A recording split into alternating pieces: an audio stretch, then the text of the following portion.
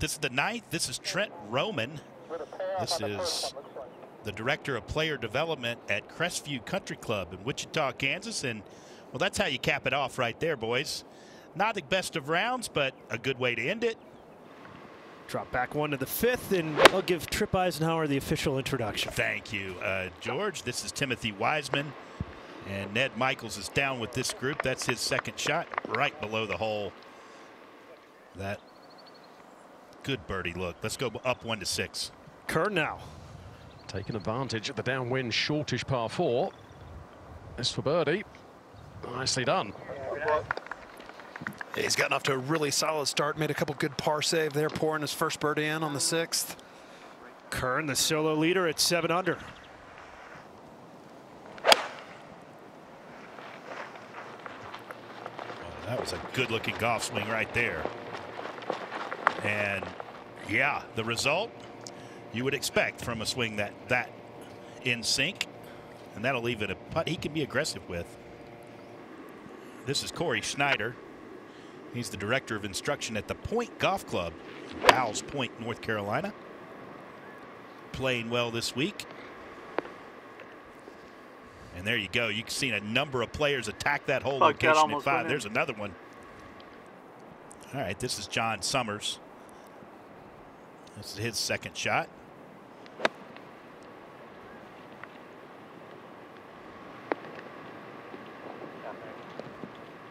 And another one. I think they like that that hole location at 5. Yeah, and there's a backstop right behind it to hold it in as well. Here's the co-leader, Kern. 111, just trying to get on this top ledge. Just control that spin. Okay. That's a great shot. That pin is tucked on top, playing back into the wind. You got to have really precise landing spot. All right, this is John Summers. Dead in the middle of the fairway at the 7th, back into the wind. That hole just tucked up on that left shelf, or left plateau, really, part of this green. Yeah, good and shot boy, there. he did a great job attacking it. There you go. That's going to leave a wonderful look at birdie, Johnson. He was way back as well. Yeah. That was an excellent long iron shot. This is the 4th for Worthington at the 8th.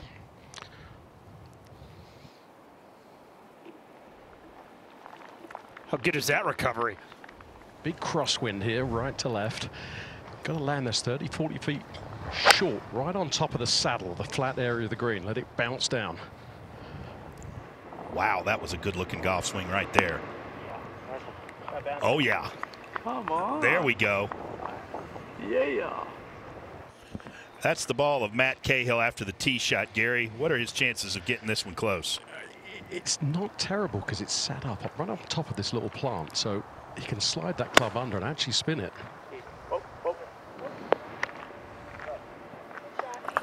There we go. Shot, Matt. Playing back into the wind a little bit too, making it easier to stop quickly. Yeah, that's a well played right there. Cahill for birdie at the 10th. Oh, back-to-back really good swings, and that's a great-looking putt. Oh, what a comeback. Let him in. Ben Kern back at the 10th green for birdie. Another player that looks really comfortable over the putter, and another great roll. I really like the way he carries himself, even on the driving range, walking around. He's just calm, collected. Been here, done it all. Kern is about as chill as they come. And this is Ben Kern at the 11th.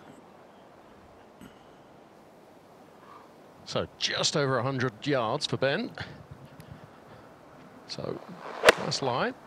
As you said, been hitting some really crisp wedges. Needs to spin. Yeah, it does. It absolutely does. He was warming up with a towel under both arms to get his body connection working. I think that works so well on wedges, and he has been dialed in. And there's a good example of that. All right, now next to play, Matt Cahill coming off that birdie. And certainly no stranger to playing in the wind, being at Seminole. So he said he felt very comfortable this week.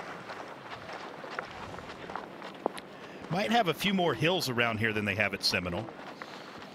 That's pretty steep walking up to the 2nd and the 11th.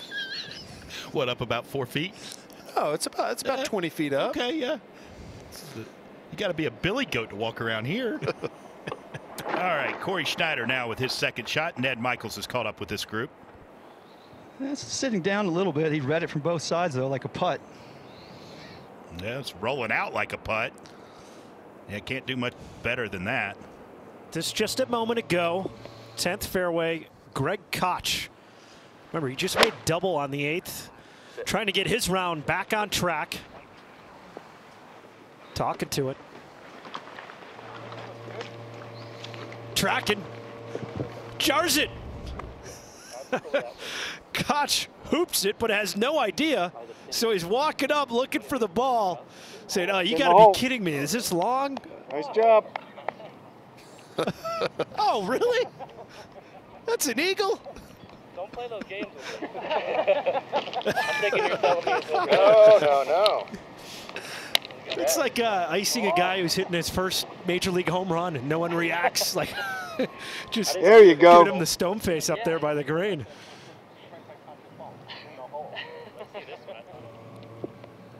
Take another look at it. Yeah, that back hole location calls some good shots here for the rest of the day. Screen's been so firm the last couple days, but this thing hits perfectly. Just spectacular from Koch.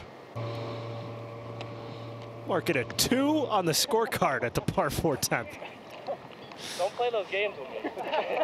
All right, this is Greg Koch with his second, trying to follow up a 2 at 10 with a 2 at 11. That'd be pretty good, Johnson. Play these 2 holes in 4 strokes. Indeed, sending it up way high, letting it trickle on down to that flagstick. Trip, that's exactly how you wanted him to play it. Yep, exactly. He may make a believer out of me before the end of the day. We find Kern in the 12th fairway. Gary, what's he got? I'll tell you what, George, I like the way Ben plays with it himself. He could have reached this in 2. Decide to lay up. Again, try and put one of the great strengths of his game in his hands. So now an opportunity to knock another wedge close.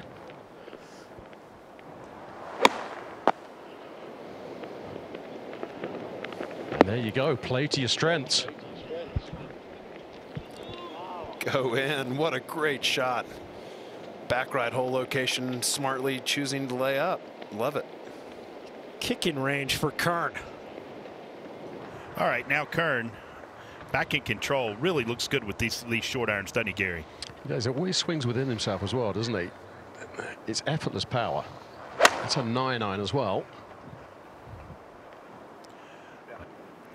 Well, that divot's going right at the hole, and so did the ball. What a coincidence. Back 2 from 14 to 12. Summers second to the par 5. Back right hole location can get very aggressive with this. Oh yeah, gets it to stop quickly. And now the eagle putt for John Summers. And this to grab the outright lead at 8 under. And not much in this, just a hair straighter. Should go just probably a half a ball to his left. Yeah, great eagle there, buddy. Buries it. With authority. Summers eagling the 12th. And this is Summers, our leader now, for his birdie. He's got a red hot round going, coming off that eagle. And yes, there you go.